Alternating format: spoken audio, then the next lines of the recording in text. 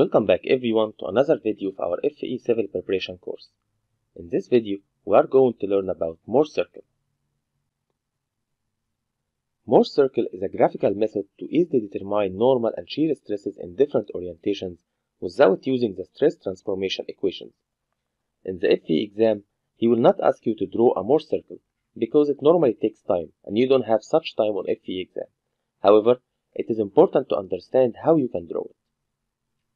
So, let's start by having these two axes for sigma in horizontal axis, which is the normal stress, and tau in the vertical axis, which is the shear stress. Now let's take this stress element and try to graph it on it. In Mohr Circle, we will consider the part below horizontal axis to be positive and the part above horizontal axis to be negative.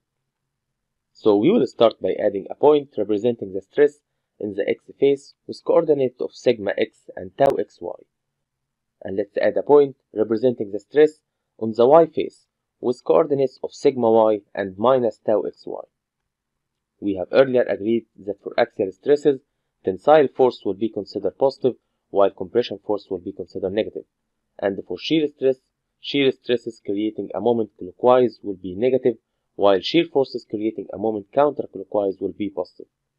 That's why on x face, the shear force was creating a counterclockwise moment and we draw it on the positive side, while on the y face, the shear force was creating a clockwise moment, so we draw it on the negative side.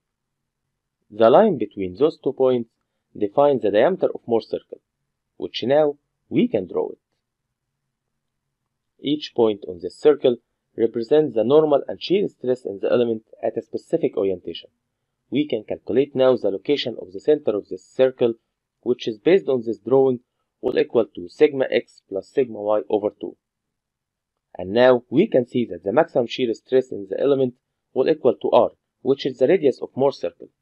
We can easily calculate the value of r using Pythagoras equations, which will equal to the root of sigma x minus sigma y over 2 all squared plus tau xy squared.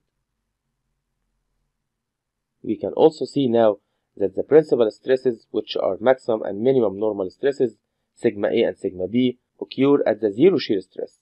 And we can calculate now the principal stresses from the graph using the following equations. Sigma A equals C plus R, while sigma B equals C minus R. It is also worth mentioning that any angle inside Mohr Circle is double the real angle of the rotation of the stress element. And we can notice that if we looked at the maximum and minimum normal stress, we can find that they are separated by 180 degrees, while we have earlier learned that they are both separated by 90 degrees in real.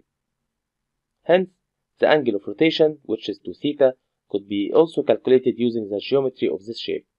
If we created this imaginary triangle, we will find that this angle equals 2 theta 2, and the tan of this angle will equal to the opposite over the adjacent.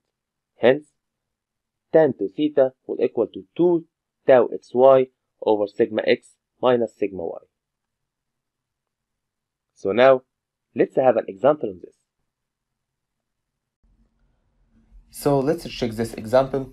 We have this element here, and we have the sigma x and the sigma y and tau xy in all directions, and we want to know the orientation of the stress plane relative to the x-axis.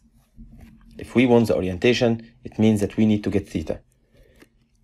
We know the equation is tan 2 theta equals 2 tau xy over sigma x minus sigma y. So it will be 2 multiplied by 58 over sigma x. Sigma x, we have it here, compression, so it is minus 75, minus sigma y, y it is tension, so it is minus 110, which means minus 0.63. This is tan 2 theta, so solving this we get that 2 theta equals minus 32, which means that theta equals minus 16, and of course the other angle is the angle that it completes the minus 16, which is 74 degrees. So this is the answer, and this is it for our video today. Thank you.